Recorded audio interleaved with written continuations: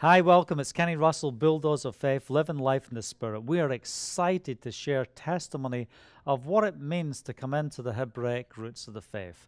I'm here with my friend Scott, and we're in your home today. Scott, how are you? Oh, I'm doing great. Excellent. Well, thanks for taking the time just to share. We've had some incredible times together. You've been in Israel.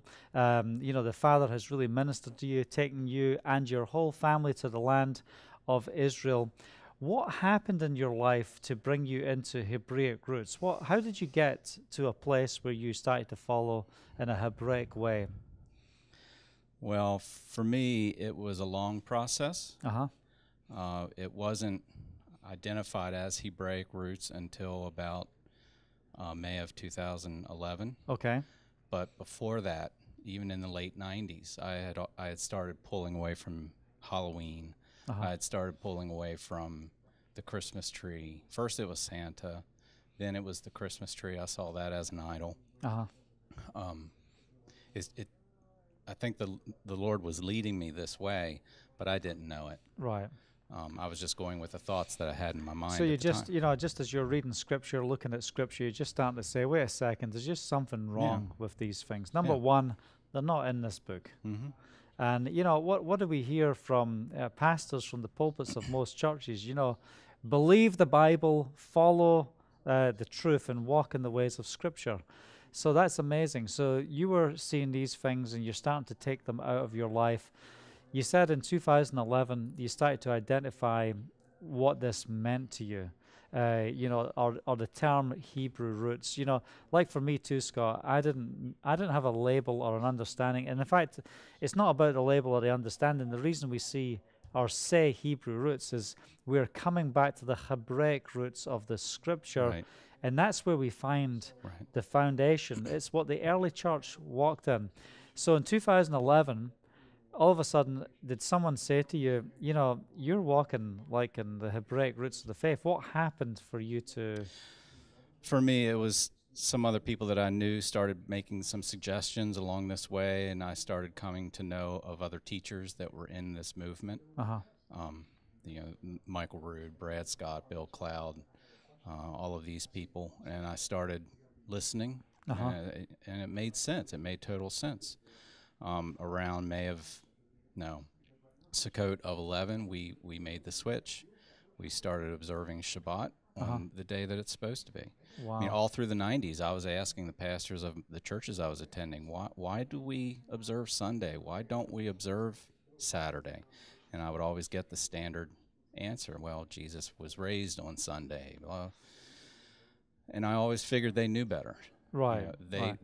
They've studied this through. They must... Right. So, but it never really settled with me, and it wasn't until the Hebrew roots came to my attention and the teachings, and it made total sense. Wow. So talk to me a little bit about family life. Here you are, you're going through this, you start studying, you start seeing this. Where is your family in the midst of this? What's happening with your family? My wife is right there with me, very supportive. I couldn't have done this without her. The extended family, they're not so understanding. I think we all go through that when we make this decision. Right. The children, many of them are great with it. Some still are hesitant. Right. It just takes a little bit of time, doesn't it? Because all of a sudden, there's so much competition out there for the young people's attention. This is a cult. This is not true doctrine.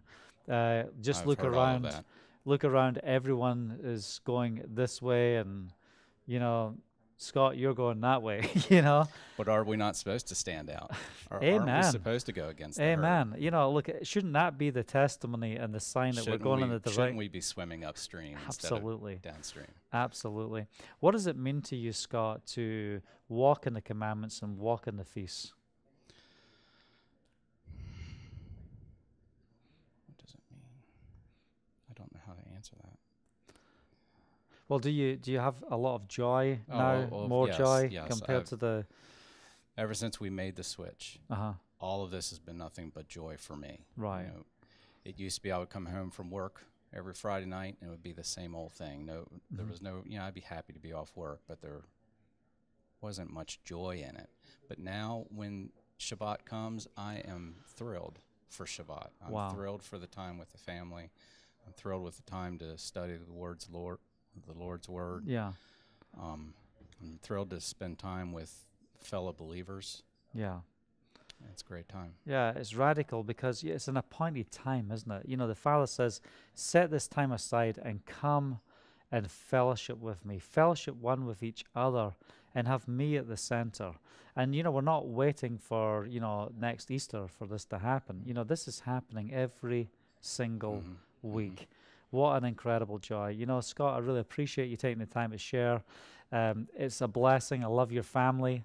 Love what the Father's doing in your life, in your family's life. And hallelujah. And I'm thankful that the Father led us to Israel, led us to live in the Galilee, and then he let us meet you and your family, and I hope to come back.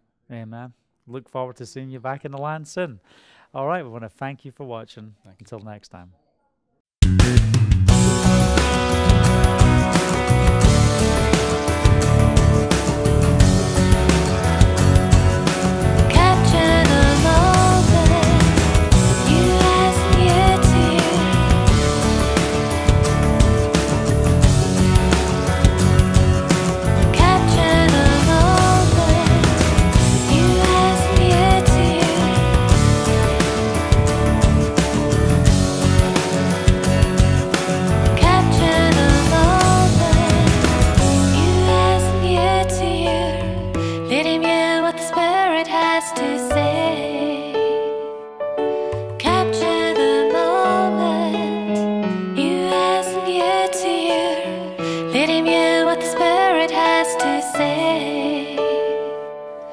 Capture